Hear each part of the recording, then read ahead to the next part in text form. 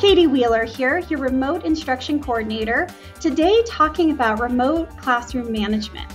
Just as we would in person or via an asynchronous course, we need to make sure we're managing our classrooms well so that students have the best possible environment for learning.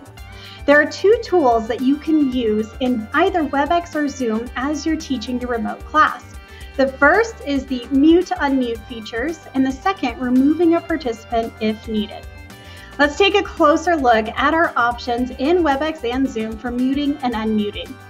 Managing the discussion, as well as managing who is asking questions when and who gets involved in a discussion at a certain point, is a major part of managing our classroom.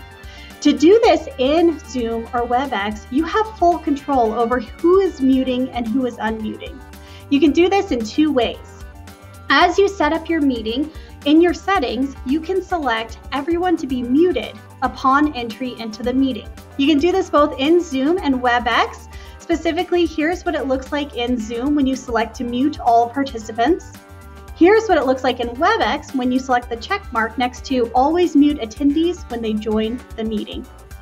This means individuals have to unmute when it is their turn to speak, and one of my favorite phrases to use is raise your digital hand or raise your physical hand when you're ready to contribute to the discussion.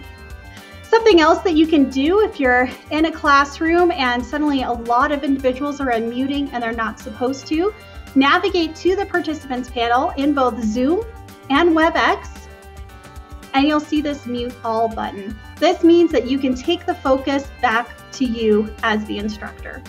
These are two ways that you can use the mute and unmute features to control the flow of discussion in your lectures and to ensure that you stay in control and the focus of the class. The second thing I want to talk about is how to remove a participant if needed. If the behavior gets out of control and the focus is taken away from your classroom, you can remove a participant from either Zoom or WebEx. The first thing that you'd want to do is make sure that you are recording the incident. Try to get a video file of what is happening. Then navigate to the participants panel where you will either right-click on the participant's name or select the arrow and menu to the right of their name. In WebEx, it asks you to expel them. In Zoom, to remove them. And let me show you what I'm talking about. Here is the example from WebEx where I have right-clicked on the name.